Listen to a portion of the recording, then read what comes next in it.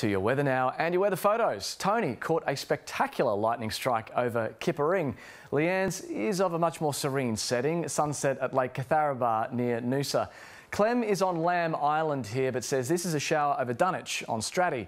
And Vincent got a little bit creative, which we like, with this photo on his morning ride.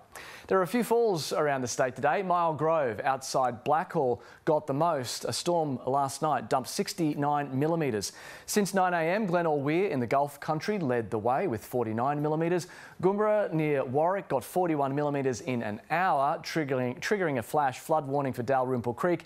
And the Numbaa Valley down the coast here was under a storm this afternoon and recorded 42 mils. It was a warm one in the west. Birdsville at 43.5 degrees pipped Urundangi for the top temp today, but it was also up to 2 degrees above normal along the coast. Brisbane got to 30 after a 21 degree minimum overnight, pretty much average for December. Ipswich hit 32, while it was 29 on the Gold and Sunshine Coasts. Not a lot of cloud to see on the satellite picture. You can see just a little bit over the southeast from the thunderstorms. Right, but on the synoptic, these dotted lines, what are these? Well, that is a big heat trough. That's due to this high. It's just pumping moist air off the ocean. When it hits the hot centre, it's like a boiling pot. It heats the air up into the high in the sky and releases it through isolated showers. Now, to the interstate capitals. Sydney is heading for 31 degrees tomorrow. There's a storm possible for Canberra. Melbourne's finally decided that it's summer, 33 the maximum there. Windy and hot in Hobart.